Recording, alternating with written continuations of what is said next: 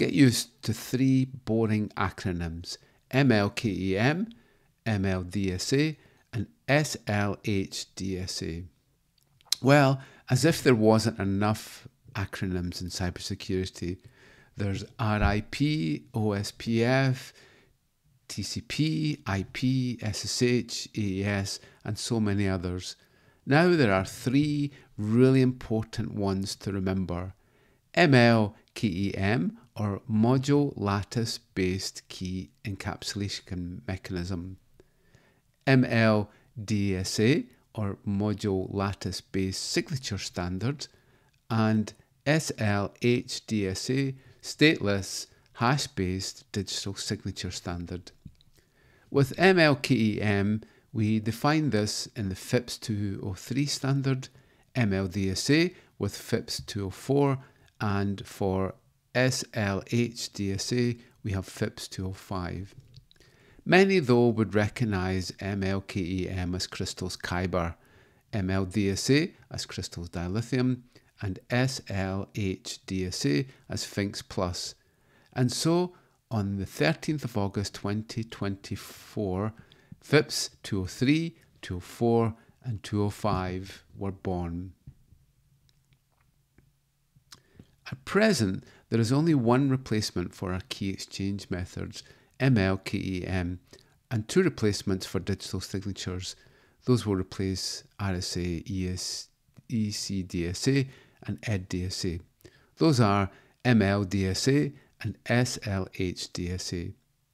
Both ML-KEM and ML-DSA are lattice-based methods, while SLH-DSA uses a hash-based signature approach. ML-KEM. Unfortunately, the key sizes will be larger with our new methods as compared to our traditional key exchange methods. For our current key exchange methods, such as ECDH, we have a 56-byte public key and a 56-byte ciphertext value passed. For baseline ML-KEM 512, we get an 800-byte public key and a 768-byte ciphertext value passed.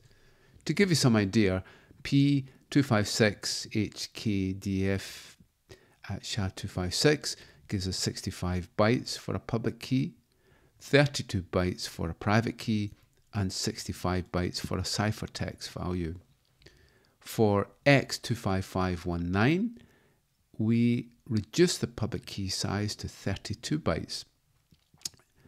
The private key is only 32 bytes, and the ciphertext is 32 bytes. Kyber 512, 800 bytes for the public key, 1632 bytes for the private key, and 768 bytes for the ciphertext value. Kyber 378 goes up to 1184 for the public key, 2400 for the private key, and 1088 for the ciphertext value. For the foreseeable future, it is likely that we will see hybrid methods for key exchange, such as with X25519 mixed with KEM 768.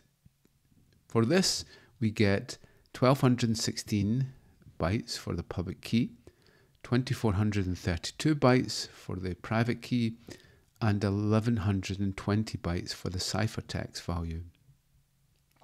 The great thing with this is that the ciphertext value will fit into a single TLS data packet.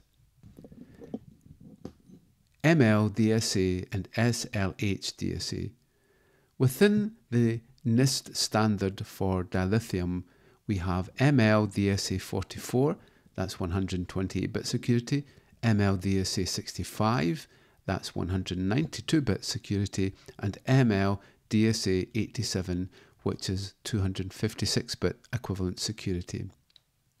With our traditional public key signature methods, then we have ECDSA, which is a 64-byte public key, a 32-byte private key, and a 48-byte signature.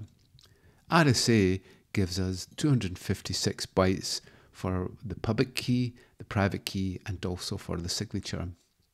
ML-DSA uses the curve 25519 and reduces the public key to 32 bytes, the private key to 32 bytes, and the signature for 64 bytes.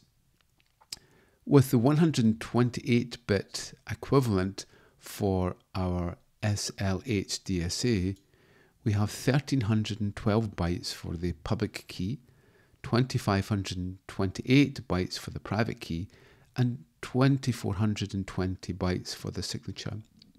If we go up to the 192-bit equivalent for the digital signature, we have 1952 bytes for the public key, 4000 bytes for the private key, and 3293 bytes for the signature. So we can see that the public key and the signature sizes will rise over ECDSA, ED-DSA, and RSA. For FIPS Plus, we have a small private and we have small public and private keys, but the signature sizes will be much larger than ML-DSA. For our methods that we have for a 128-bit, we have a small key size of 32 bytes. Private key is also small at 64 bytes, but the signature overall is 17,088 bytes. For 192 security for Sphinx or SLH-DSA, we have a 48-byte public key, a 96-byte private key, and a 35,664 byte signature. So we can see very much with the FIPS Plus, or also known as SLH-DSA, then our keys will be fairly small, but the signature sizes will be considerably larger. This can have a large overhead, especially if we use it within a TLS packet exchange. Thank you.